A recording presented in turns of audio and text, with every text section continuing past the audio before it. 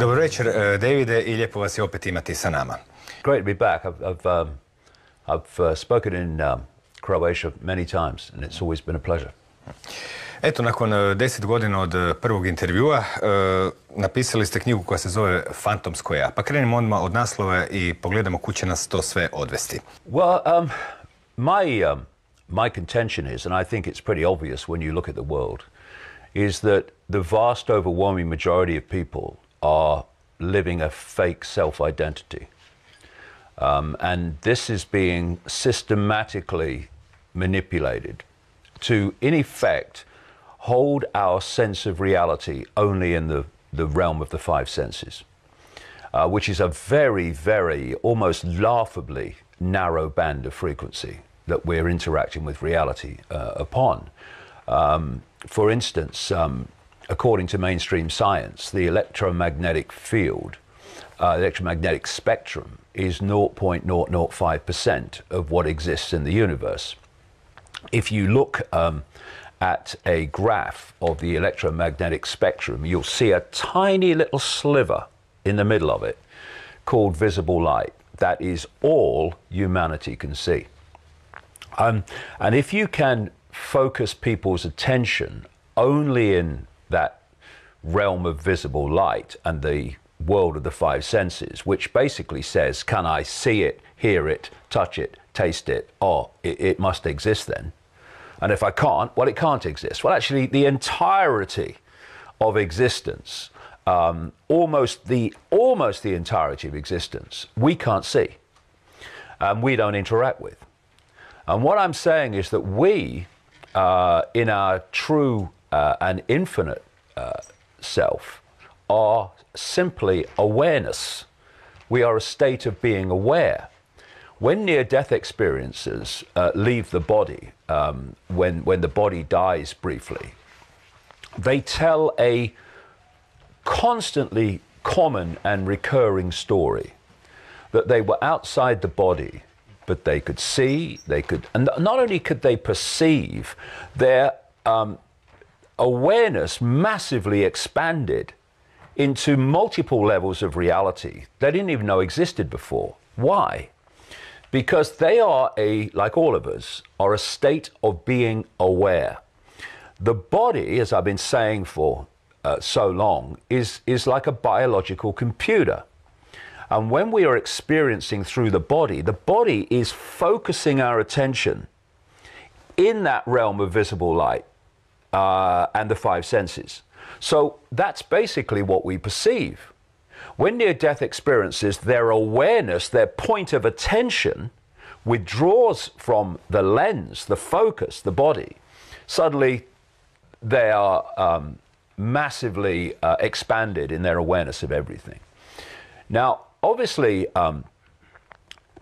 we need this external vehicle to interact with this reality. Otherwise, I couldn't pick that glass up, because my awareness is on such a different frequency to that glass that it's like two radio stations sharing the same space. They don't interact with each other because they're on different frequencies.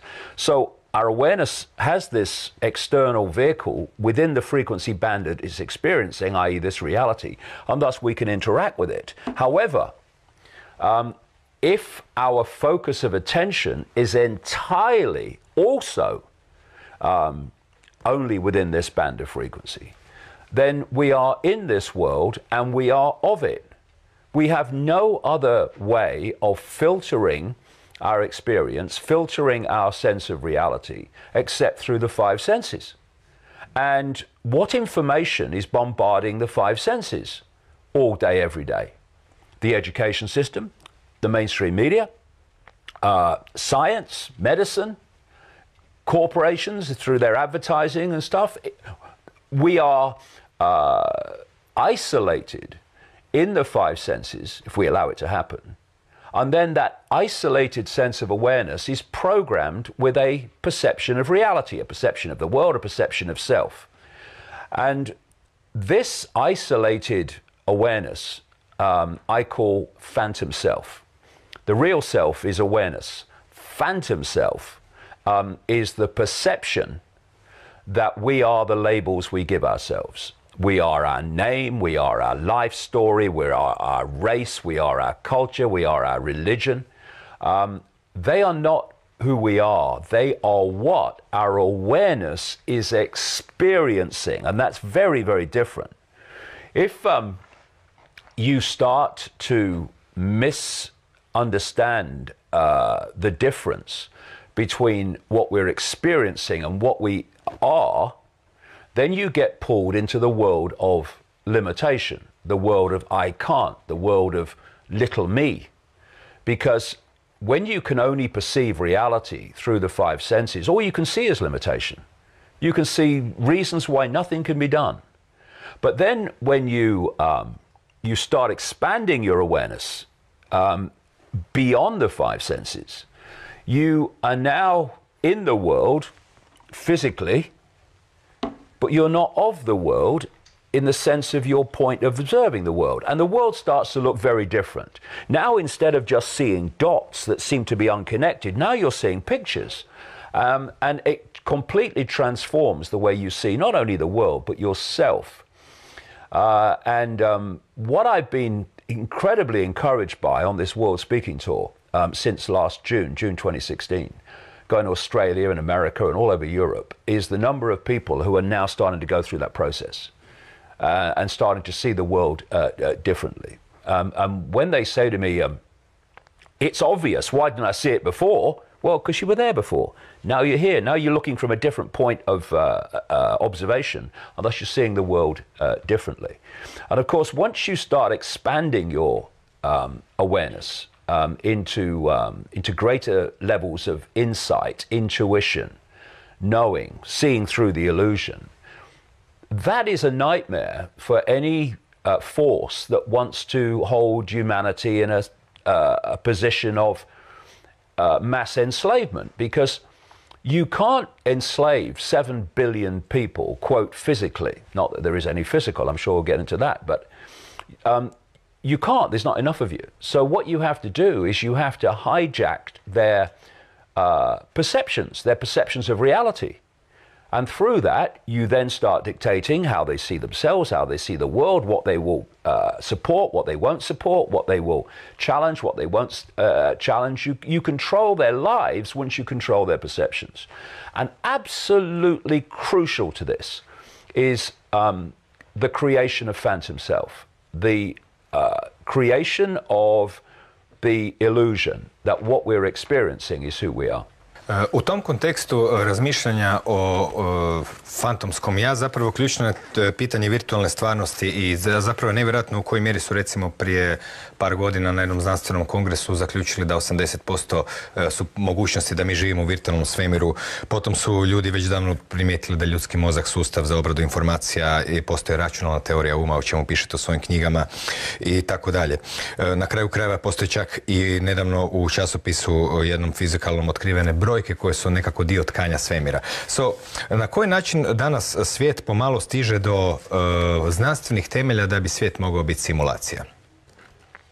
Well, what's hilarious to me now is that all those years ago when I was writing and speaking around the world and saying, actually, we live in a holographic simulation, loads of people found that hilarious. This guy's crazy. And now, from all angles, mainstream scientists and mainstream scientific studies are concluding we almost certainly live in a simulation. And Rich Terrell, who's a NASA computer scientist, came out a few weeks ago now and said, I think we live in a holographic simulation.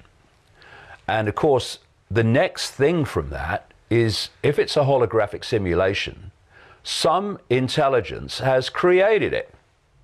So now we're starting to move, and as he said, it could be extraterrestrials. We're now moving into this realm where even the most far out, perceived far out, of what I was writing and talking about all those years ago is being addressed by so many mainstream scientists. And you know, when you look at the way we interact with reality, when you go out of the norms and the what we're told about reality by the education system and the media and all that stuff, and you go in and you actually research what we're doing rather than what we're told we're doing, it's the most obvious simulation. How many people know that the physics of computer games are the same physics of our reality? And let's look at that in a simple way.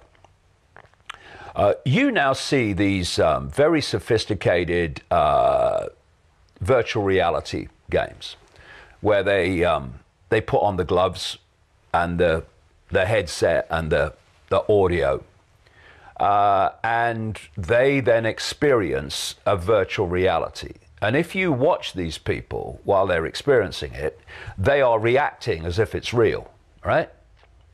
What is a computer game doing? It's hijacking or hacking into the very process through which we create reality. So it's hacking into the five senses: touch through the gloves, sight through the headset, audio through the ears. And that is overriding the reality that we are decoding through the same processes, and suddenly we're seeing a virtual reality experience, which seems incredibly real. The five senses are simply taking waveform information, you think of it as Wi-Fi, and they're turning it into electrical information, which is delivered to the brain, and the brain turns it into holographic digital information. In terms of visual information, everything we're seeing in this room now, and you could go out on the top of a mountain and look at a vast panorama, doesn't matter. It will all only exist in that form in a few cubic centimeters at the back of the brain. The world we perceive to be outside of us is actually inside of us. And it's exactly the same principle as a computer on your desk taking electrical and digital information and putting it into a reality on the screen. When you look at a computer screen, you'll say, oh, that's a computer, that's the internet. But it only exists in that form on your screen. The internet doesn't exist like that anywhere else. It's electrical information and other forms of coding. Mathematics, that's what it is. And at one level, I mean, Max Tegmark at the Massachusetts Institute of Technology, who's written a book called Our Mathematical Universe, has pointed out, as indeed I have over the years, that on one level of our reality, it's nothing but numbers. That's all it is, numbers. And this is the level on which the esoteric art of numerology works. They're reading that level, that digital level. And so what we're doing in creating this reality we think is so real and so solid is, as I said, the body's a biological computer. We're pretty much doing, in a much more advanced and sophisticated way, what the desktop computer does to the internet. Therefore, we live in a completely different world to the one we think we do. We experience it as out there, we experience it as solid, when all it is decoded information. And when you break it down, it's quite blatantly a simulation. This is not a world. This is an information source. The internet is not a world. It's an information source that appears to be a collective global world in terms of you can log on it anywhere in the world. But what are you logging onto? An information source. What are we logging onto through this biological computer? An information source within a certain narrow band of frequency, which gives us the illusion of looking into a space, even that's an illusion too, and believing that we're seeing everything in the space we're looking at, when we're seeing a tiny, tiny fraction of it. So then you start to realize that all these mysteries, esoteric mysteries, mysteries of things like ghosts and all these esoteric things that science dismisses, And science dismisses them for a simple reason. It can't explain them. And we have this extraordinary arrogance in mainstream science, where if they can't explain why it's happening, they conclude it can't be happening. But once you're coming from this direction that I'm coming from, and quantum physics is coming from, then these mysteries are no longer mysteries in the way they were before, because we're not dealing with solidity. And that takes us into another level of human enslavement. If we're not talking about solidity, we're not talking limitation of solidity either. And so once we start to understand how reality works, many of the things that we couldn't do if the world was literally solid, we suddenly can do. And just a few yards from where we're speaking now is the statue of Nikola Tesla. Tesla was saying, I mean, he died in 1943. He was saying way back that science has to go into the realms of frequency and vibration beyond the world of the seen. And if it did so, it would vastly advance its understanding of reality in a very short time if it would go there. And of course, it's struggling to hold its line now, but through all the period, most of the period since, and still in many cases throughout science today, it has, mainstream science has held on to this, the world is solid version of everything, when it clearly isn't. And it has to acknowledge that quantum physics exists, which shows it isn't solid. But because quantum physics exists, but what it does, yeah, quantum physics exists, yeah, and then it cracks on in its own discipline as if it doesn't. And it's extraordinary when you think about it. We have a political governmental system all over the world. We have a mainstream science outside of quantum physics. We have a medical system and a system of treating disease. We have corporations, we have an educational system, or what claims to be. We have all these institutions that dictate the world, the direction of the world, the laws of the world, the perceptions of the world, and they're all based on the world being solid when it's not, on the world being of the illusion of the world we experience being real when it's not. No wonder the world's a madhouse, when the very basis, the very foundation of what we perceive as reality is literally inverted in terms of what it really is, and everything's based on that. So how can you treat a disease most effectively when you don't even know what the body is, when you're treating it as a piece of meat? Instead of realizing that its base level is waveform energetic information.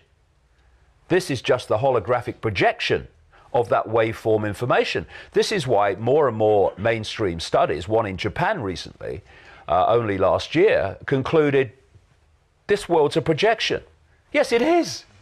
And, you know, why can this guy who left school at 15, never passed a major exam in his life because he didn't take one, went off to kick a ball around, first of all, when I was 15.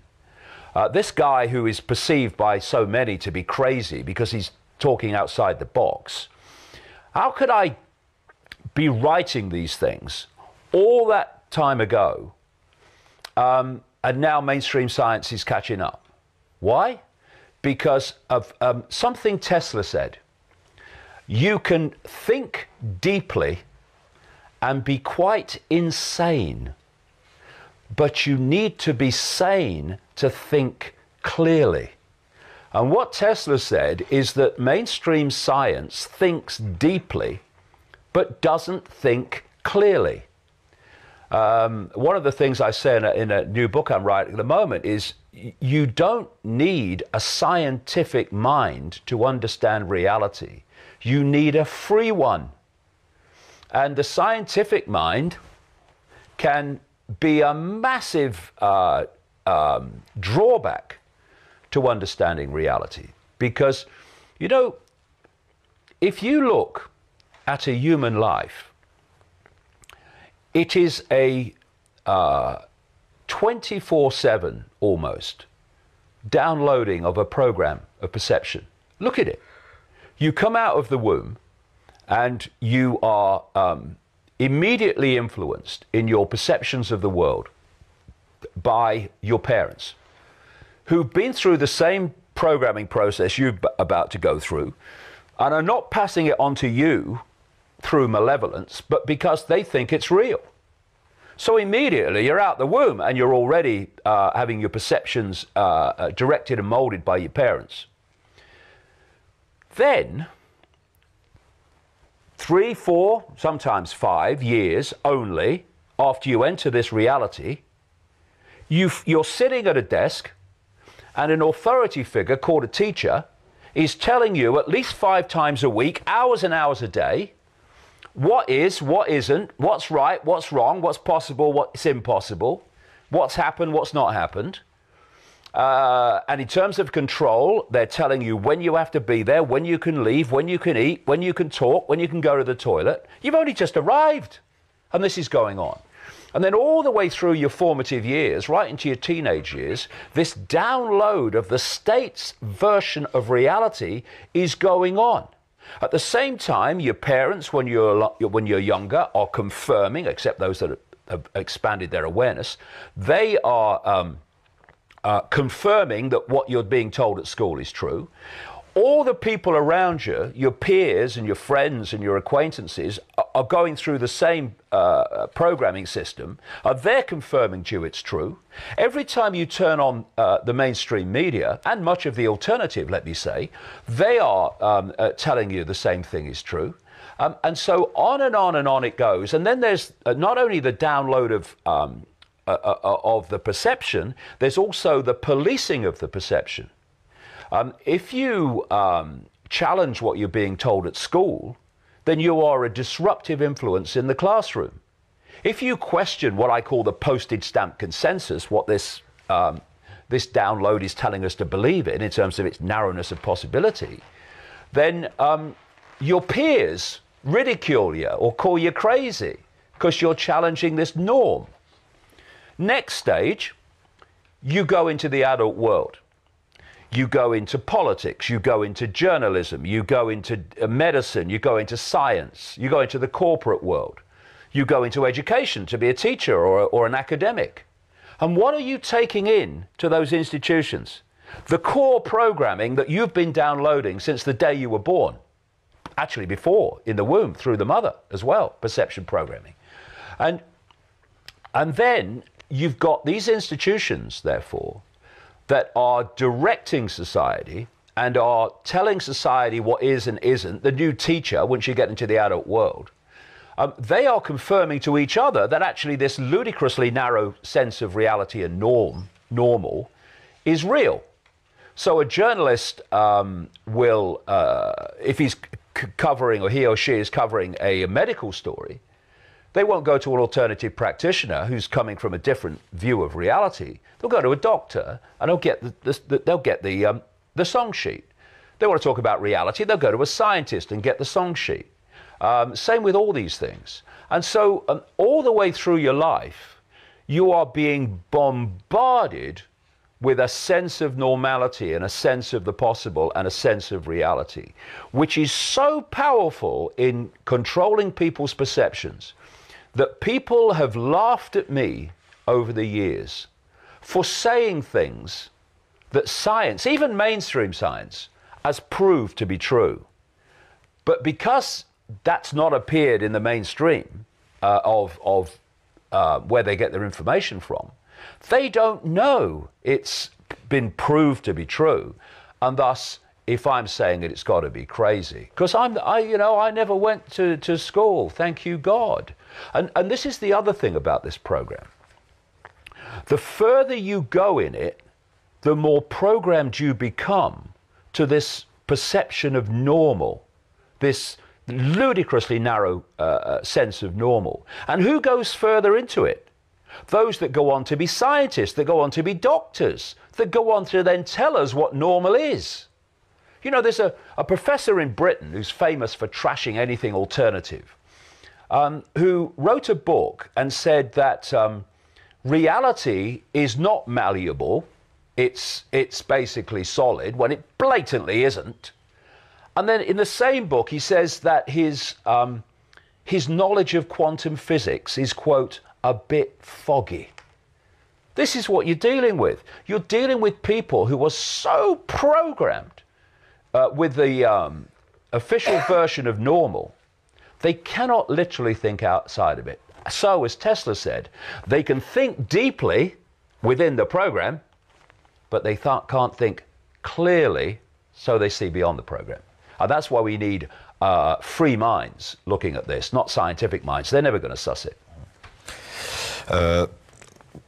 Kada ste već spominjali obrazovanje, treba reći da i mjere koje se provlače kroz obrazovanje su sve oštrije. Znači u Americi i u Velikoj Britaniji već postoje one odgojiteljice koje moraju prijavljivati djecu ako misle da bi mogli biti teroristi. Postoje samice sa tapeciranim zidovima za djecu. Postoje kazne za roditelje koji recimo zbog nekih neopravdanih izostanaka. I to je sad jedna druga priča za koju je teško je obuhvatiti ako pokušavamo pričati o stvarnosti. No u svakom slučaju, kao što ste rekli, evo ja ću pročitati jedan citat u kojem je James Gates u časopisu Physics World objasnio kako je otkrio sa svojim timom jednadžbe u tkanju svemira kodove digitalnih podataka koji poprimaju oblik i koji su zapravo binarni sustav uključenog i isključenog električnog napona. I rekao je da ne zna što oni rade u strukturi naše stvarnosti. No, to nas naravno vodi na ovu priču koju ste malo prije govorili, da je sve obrnuto, pa se pozabavimo malo onim što se obično naziva paranormalno. Znači, paranormalno je u stvari normalno iz te perspektive i unutar toga se ističe recimo biolog Rupert Sheldrake sa svojim mnogobrojnim knjigama, on je također bio gost ove emisije, koji je doveo u pitanje sve teze da je priroda mehanička, da je materija nesvjesna, da su zakoni prirode fiksni, da je ukupna količina materije i energije ista, da je priroda nesvrhovita i tako dalje. On je u stvari krenuo potvrđivati te teze, na kraju je ustanovio da su sve do jedne pogrešne. Međutim, tezama paranormalno i normalno neke se ističu koje su bitne za našu priču, to je recimo ideja električnog svemira. No možete je proširiti i na neke druge ako imate inspiraciju. Anything outside of what I call the postage stamp normal is referred to as paranormal. It's not paranormal, it's para-postage stamp normal. That's all it is. And it's like Tesla said, when you go into the realms of frequency and vibration, you go into those realms from which this world is a projection. And thus you can see and explain things within the projection that if you think the projection is all there is, and it's solid, etc., you'll never explain them. So, just take a few paranormal things. Ghosts. Well, if you have two radio stations, one's the dominant one and one's an interfering station. The interfering station is nothing like as sharp as the main station, but you can still hear it, you can still perceive it. If you look at that in terms of a visual experience, you've got the prime station. This is this visible light realm that we occupy, this narrow band of frequency. And anything that gets close to it, but is not in it, will not look solid because we're not decoding it in a sharp way that makes it appear solidly holographic. So it's ethereal. It's ethereal. We perceive ghosts as ethereal because they're not on the same frequency we are. If they were on the same frequency we are, they'd look as solid as you and me. Then you go to psychics, for instance. What are they doing? Well, we operate within a certain band of frequency. Our brain operates within a certain band of frequency. Provable fact, mainstream science. And what psychics are able to do, and mediums, the good ones, there's loads that call themselves psychics and mediums who are just kidding themselves as well as other people, but the good ones, they're able to expand their awareness, their frequency, further into the field, into other levels of awareness that are not in the world of our scene. And they are therefore able to tap into information and insight and bring it down into this world, or into this information source, what it is, in a way that many others can't, but a way in which everyone is supposed to. See, when you focus attention, as the system does, through the five senses and only in the realm of the five senses, you are focusing attention on a narrow band of frequency. What is that doing? That's disconnecting you from an awareness of the wider frequency. You see, why do animals know when an earthquake's coming? Why do they know when there's a storm coming before humans do? Because they haven't been to school. They don't read the local newspaper and watch the mainstream media. They've not got peer pressure all the time that we've discussed to desensitize them from the wider field and focus them only at a tiny band of it. So because everything is energy in the end, everything is waveform energy in its base form, just like Wi-Fi, think Wi-Fi fields. When an earthquake is in the process of unfolding, or a storm, it doesn't just happen, oh, it's an earthquake. There's a process. Like with a storm, there's a process. And what that process is doing is changing, making subtle, even in earthquake terms, less than subtle, changes to the energetic field or fields. Now, animals, even insects, are able to feel and be sensitive to those changes, so they know something's coming. Humans are so insensitive to these changes because of this five-sense focus of attention that they only know there's an earthquake when the earth moves. They only know when there's a storm coming when they see it.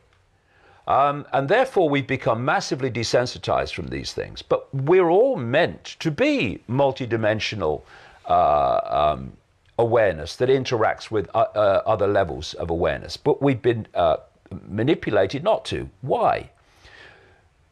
When you start to expand your awareness into the greater field, you're expanding your awareness into greater understanding, into greater insight, into greater knowledge. And that's the last thing that the few seeking to enslave and direct billions want you to do.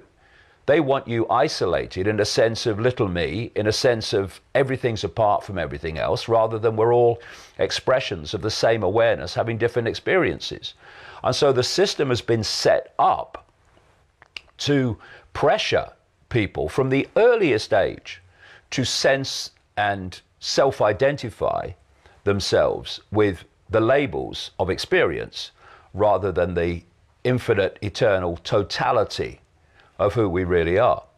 And once you enter the realm of the five senses, and that's where science is, quantum physics apart, that's where medicine is, almost entirely medicine, you can only see what you can see. You can only perceive what your five senses can draw to you in terms of experience. And everything beyond it is lost to you. Therefore, you can't get this greater insight from awareness beyond the world of the seen. You're isolated. Now, if you want to control people, do you want them communing with each other symbolically and sharing their experience so everyone has the benefit of other people's insights? Or do you want them isolated from each other so they're not sharing information? The only information they receive is the information they've got themselves. Of course, you want the latter, because then people are in ignorance of what there is to know. And if they're in ignorance of what there is to know, they're in ignorance of almost everything. And the human disease is ignorance. And I don't say that in a condemnatory way. It's a fact. And they're ignorant of so much because the system has made them ignorant. This is why the narrow band of postage stamp normal is all you get through the education system. It's all you get through the mainstream media. It's all you get from all these forms of communication. And I would say to people, you know, ignorance is still a choice.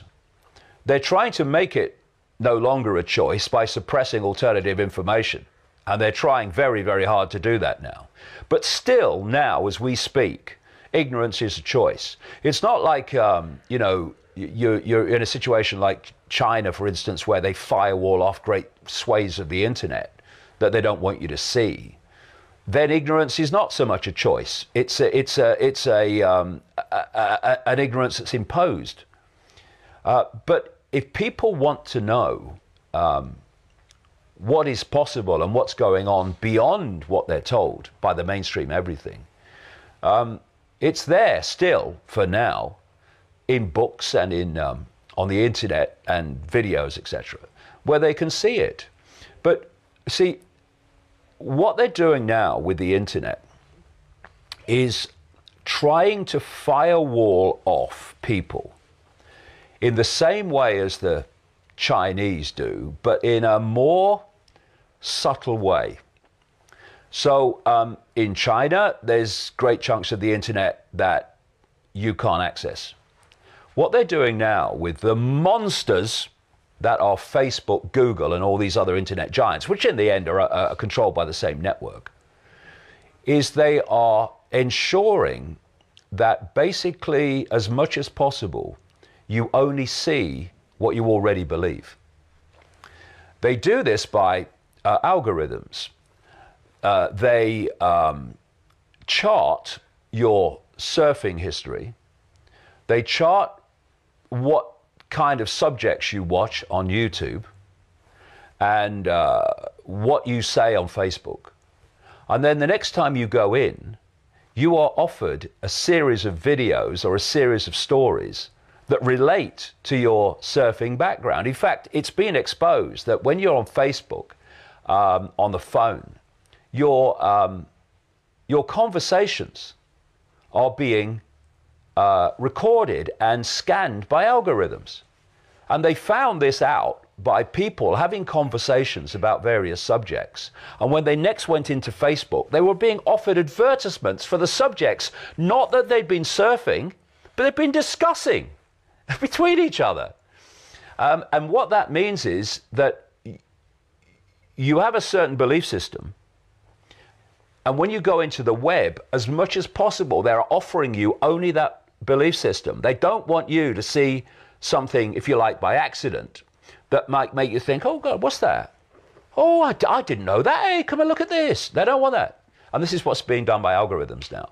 There's this, this war on expanded perception going on, and it's moving very fast.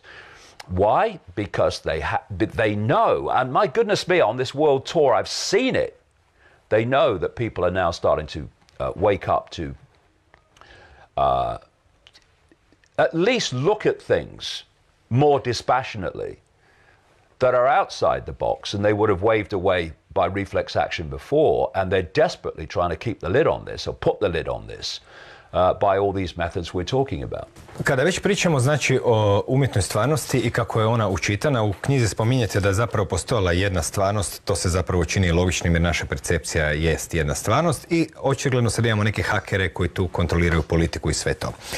Zanimljivo je što obično, mada je vaša središnja tema upravo priroda stvarnosti, često vas povezuju i po internetu, a David Icke, to neko vjeruje u gmazove. No, zanimljivo je kad već se bavimo stvarima iz jednog novog kuta kojim se do sad nismo bili naučeni gledati, obratiti pažnju na neke povijesne dokumente koji u stvari se mogu nadovezati, mada su povijesni, na ovu sasvim modernu tehnološku priču koja će nas kasnije s vremenom dovesti do transhumanizma i drugog. Stoga bih vas zamolio da ispričate što to knjižnica u Nag Hammadiju govori i što su ta gnostička učenja pokazala, dakle dokumenti koji su jednostavno bili nađeni onakvi kakvi su bili zapisani i na koji način oni možda kriju ključ tajne od kuda i što se zapravo dekodira, s obzirom da, naravno, kao što ste rekli, ako neka stvarnost jest virtualna i kodirana i ako postoji elita koja čuva, znači netko mora nad tim informacijama imati nadzor. Pitanje je od kad i kako, a možda ćemo doći na to i zašto. Drugim riječima, što te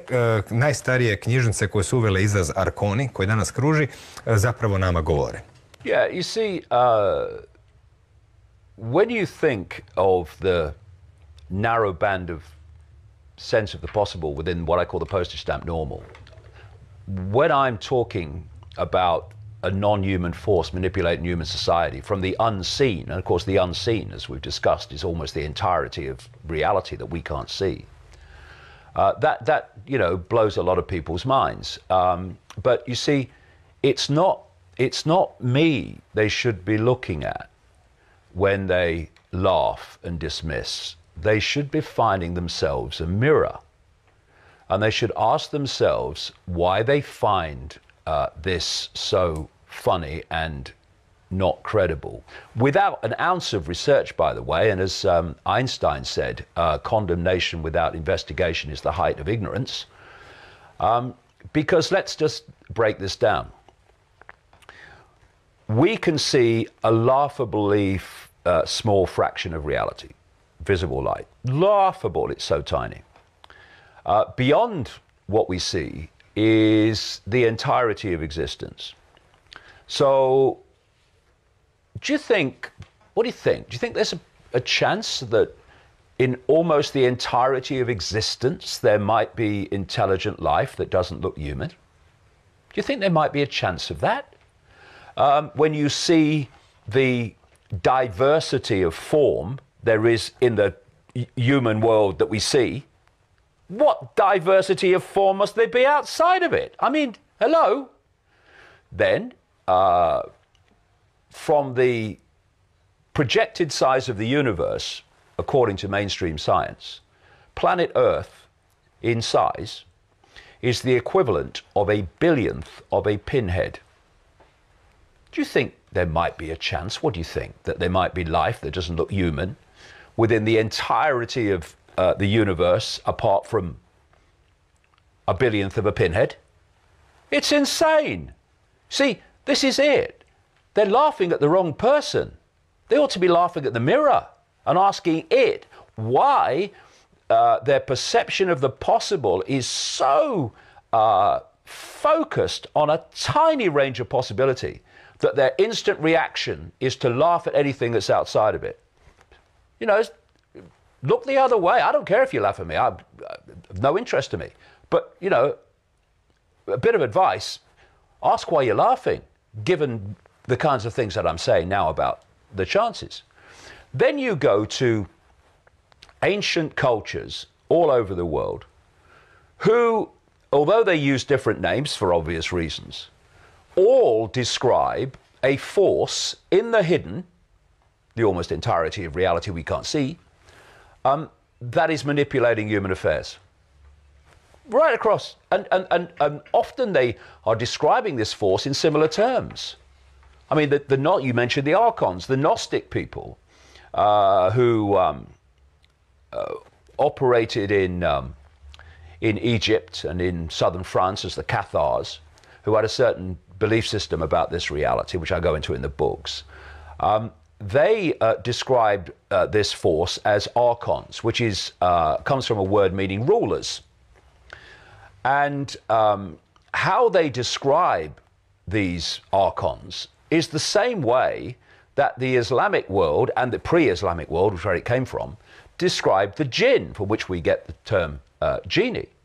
The Islamic world says of the jinn that they're made from smokeless fire. The Gnostics say of the archons they're made from luminous fire. You see these common themes. Then, if you look at the way ancient cultures and the shamans of those cultures were describing this force, they can't describe something in their own historical setting in terms of computers, in terms of simulations. We have that ability because we have that technology around us now, and thus we have the analogies. Makes it much easier for people like me to describe what I'm saying because we have the technological analogies and we have Wi-Fi and we have computers. But in those times they didn't, so they had to describe this in the language of the day. When you transcribe the language of the day across to modern technology, they're describing a simulation. That's what they're describing. And they're describing a force that created the simulation. And what are people like Rich Turrell, the NASA computer scientist, saying? that he's now convinced we live in a holographic simulation that had to therefore be created by some intelligence. So when you put the dots together, you start to see the forest, you start to see the picture. But when you're only looking at dots in isolation, then you can't see the picture. How can you? And look at the five sense mind, which we are manipulated from cradle to grave to stay in. How does it perceive the world? In dots, as everything apart from everything else. And thus, it's isolated from that level of itself, not least in the right side of the brain, which sees pictures, not pixels, which sees forests, not twigs. It's systematic. You look at the work of Silas Bean, the physicist Silas Bean, and his team at the University of Bonn, which have been investigating whether we live in a simulation and concluding we almost certainly do, and that even down to, they suggest, it's actually made of a lattice of cubes. They are outside the box, not because they have decided that that's where they're going to go, but the information that they've uncovered from the studies they've done have taken them outside the box. And if we, you know, when the Gnostics, who were like the Gnostic Cathars in southern France, the Gnostics in Egypt, who were destroyed by the Roman Catholic Church, whenever the Gnostic belief system got a grip in any society, the Roman Church sent the boys in to destroy them, as they did the Cathars in the siege of Montségur in 1244. The Gnostics, in their language, were describing a virtual reality, which they said this force had created to enslave humanity.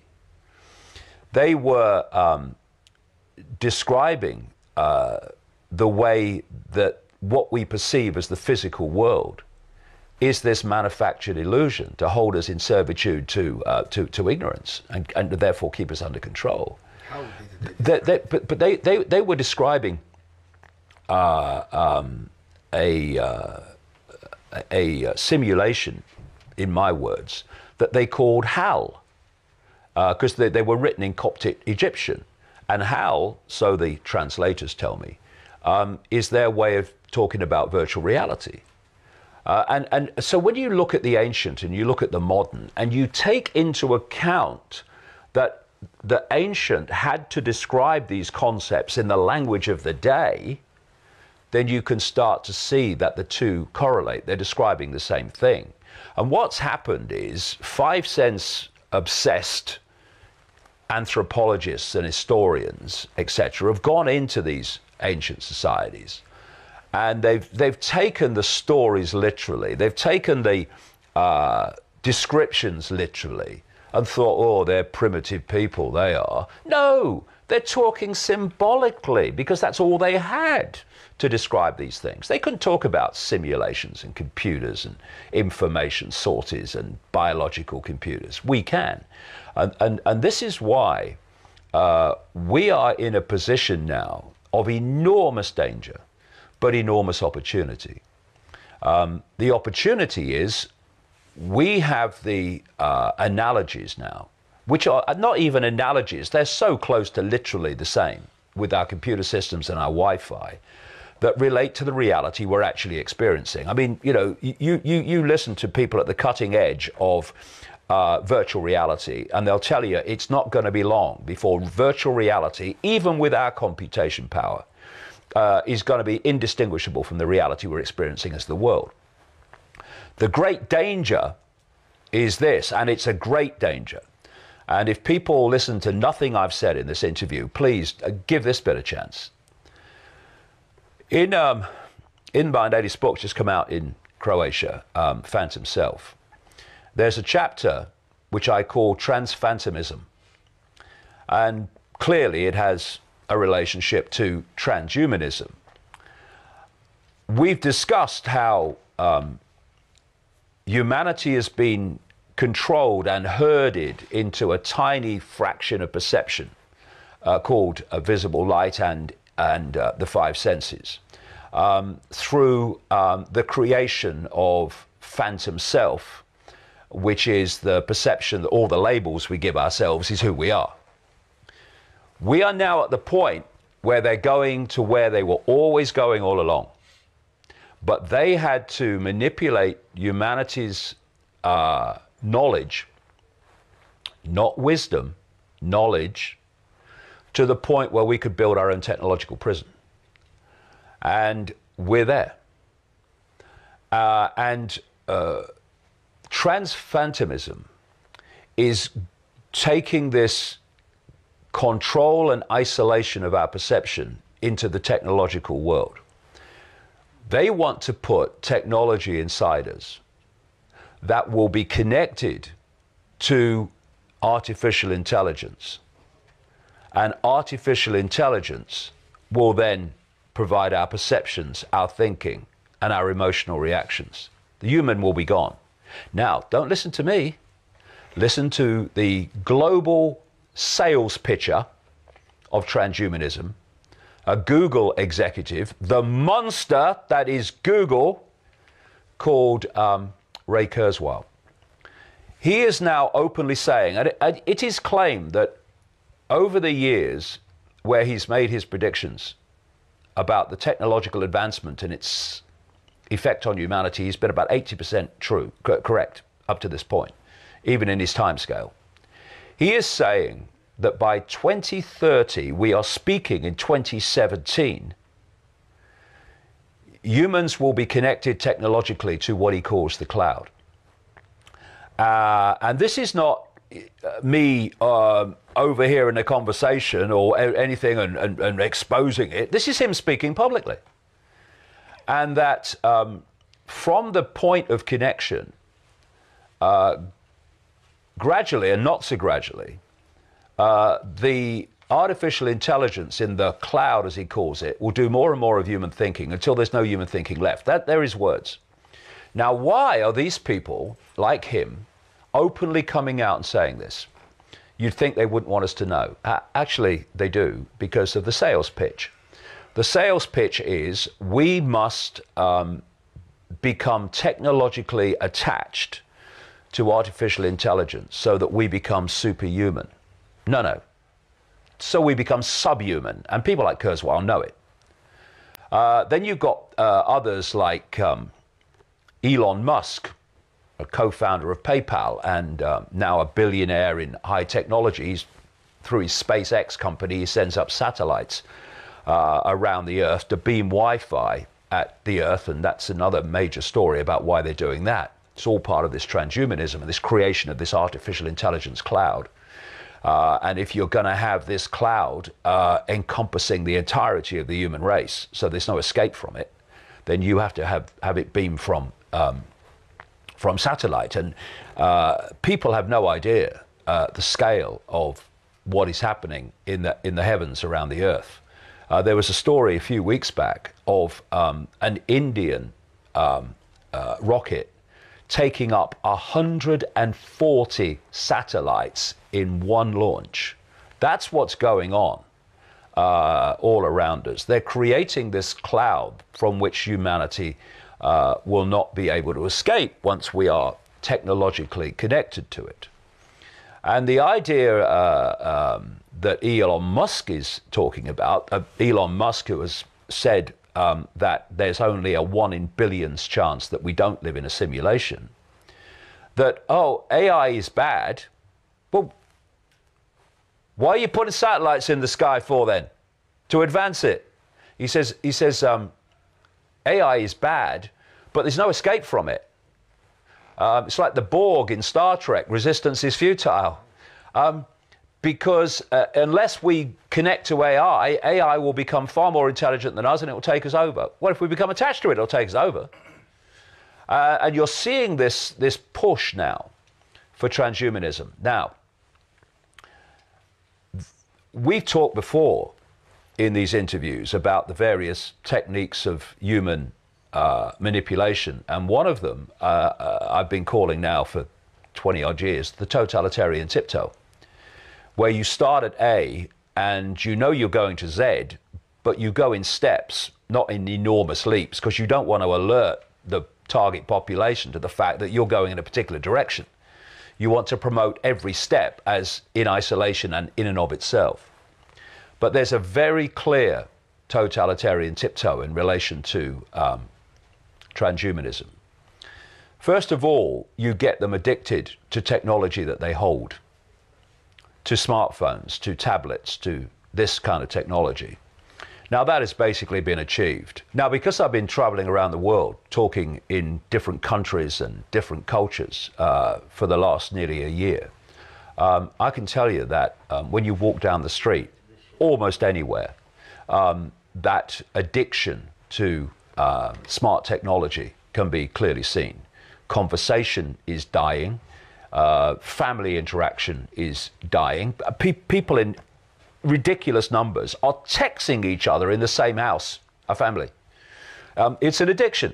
And this can be shown by studies of the brain. They've even now coined a phrase for it. It's a very good one, digital heroin.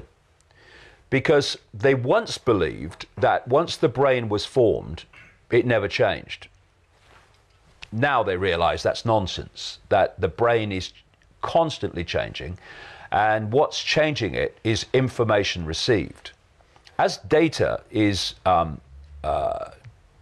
decoded by a computer, the computer is changing.